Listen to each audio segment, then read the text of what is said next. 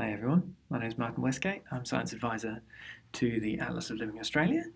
I'm also a visiting fellow at the Australian National University, and I'm here today to talk about my R package I've been working on for the last couple of years or so. It's called revtools.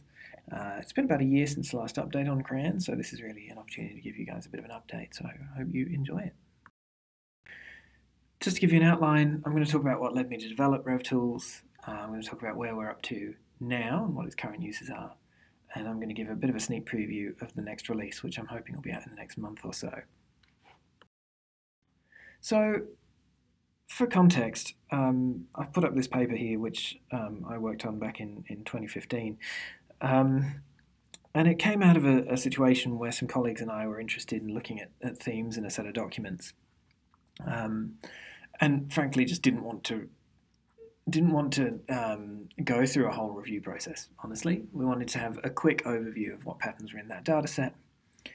And we found a whole body of literature in the computer sciences on all sorts of things, natural language processing, topic modeling, that sort of stuff.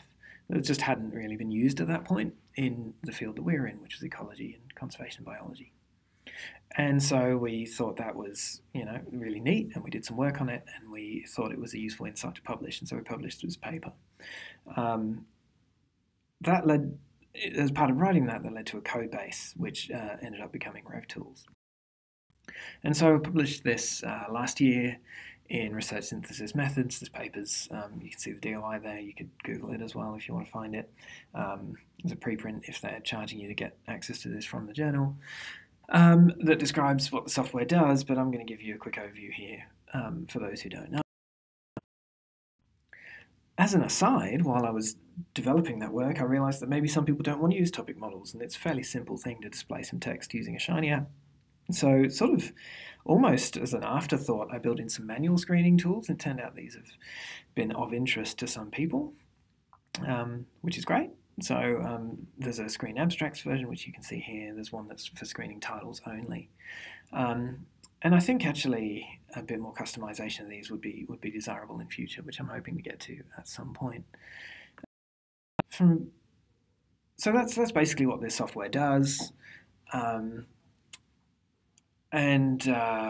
At the moment, to visualize that in a different way, here's a flow diagram. So basically, there's a function for reading in your own bibliographic data. You can then pass that to a function that builds a document term matrix. So it literally counts the number of terms and which articles they occur in and plots those against one another. And then you can run a topic model. Now, I never wrote any topic modeling code, but a lot of the rest of this was inherently built within revtools from scratch. You also have the option to,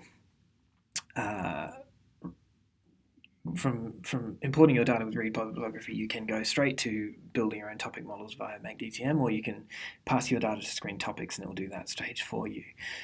What's different about the next version that's nearing readiness for passing to CRAN is that we've outsourced our importing function, or rather we've spun them off. So Synthesizer is a project that I worked on with Eliza Grames last year. It basically takes the revtools import code and cleans it up a little and puts it in a separate package so that we can maintain that independently. That's been quite successful. I'm quite happy with that as a piece of software. It's on CRAN already. What we've also done is move to Quantita for building document term matrices. I trust their code more than I trust mine, frankly, and they do a really good job, and so I'd suggest people check that out.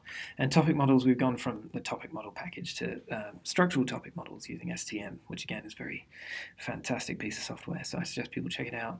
And the final thing that's changing is that screen topics will remain within revtools, of course, but we're thinking of doing a full redesign just to make it a bit prettier than it used to be.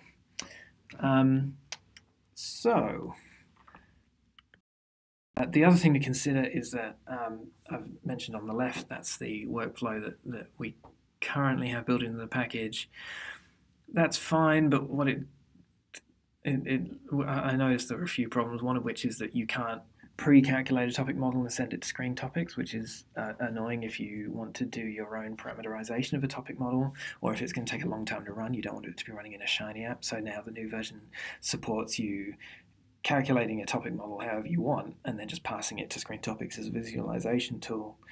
Alternatively, there's some new functions that just enable you to do plotting using ggplot of the sort of diagrams you get from screen topics, but in a static way, and that can be useful for people doing visualization for publications, for example.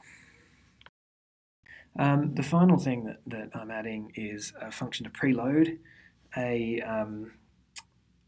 Shiny app. So basically what that means is that if you want to be able to control what someone else, if you're part of a team, you want to say this person should have 100 abstracts, which are these ones in a particular order, and person 2 should have 300 abstracts and they should be in a different order.